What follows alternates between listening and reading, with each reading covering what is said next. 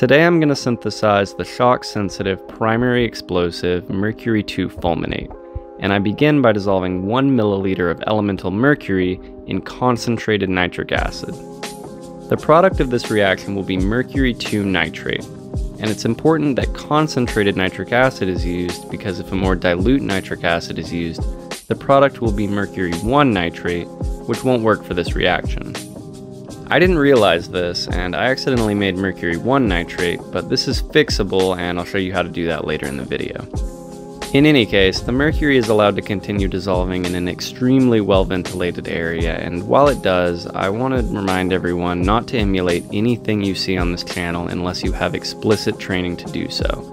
This synthesis is particularly dangerous as it generates lethal nitrogen dioxide gases, and it deals with mercury salts, which are extremely toxic and carcinogenic. Anyway, as soon as my mercury is done dissolving, I carefully add 15 milliliters of anhydrous ethanol, and as soon as I do, the bright yellow Mercury 1 nitrate precipitates out. To fix this problem, I oxidize my Mercury 1 nitrate to Mercury 2 nitrate by the slow addition of 70% nitric acid. I keep making these additions slowly until the solution clears up, showing that Mercury 2 nitrate has been formed and dissolved in solution. Once the mixture is completely cleared up, I add a small amount of 98% red fuming nitric acid to help jumpstart the reaction. I'm not exactly sure how much you should use here, and it didn't really seem to matter all that much. The only thing to keep in mind here is that now not only am I dealing with something that's acutely toxic, I'm dealing with something that's potentially explosive.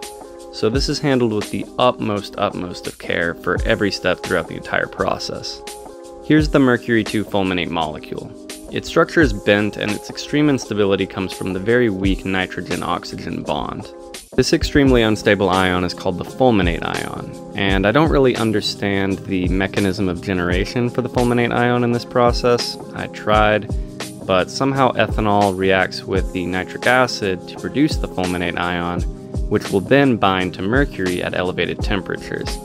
These elevated temperatures are reached by very gently heating the mixture until it starts bubbling and fuming like this. At that point, the heat of the reaction itself will keep it going, and you can remove it from a hot plate or whatever you were heating it with and let it go. The fulminate will collect at the bottom where the liquid is decanted off and safely disposed of. Mercury fulminate can't detonate when it's wet, so this is stored underwater until I'm ready to use it, which is pretty much immediately. It's impossible to make a weapon out of a primary explosive, but even still, this isn't something you want to have hanging around. And that's the entire process. I'm gonna go ignite a couple 0.2 gram samples. I hope you found this interesting and consider giving me a follow.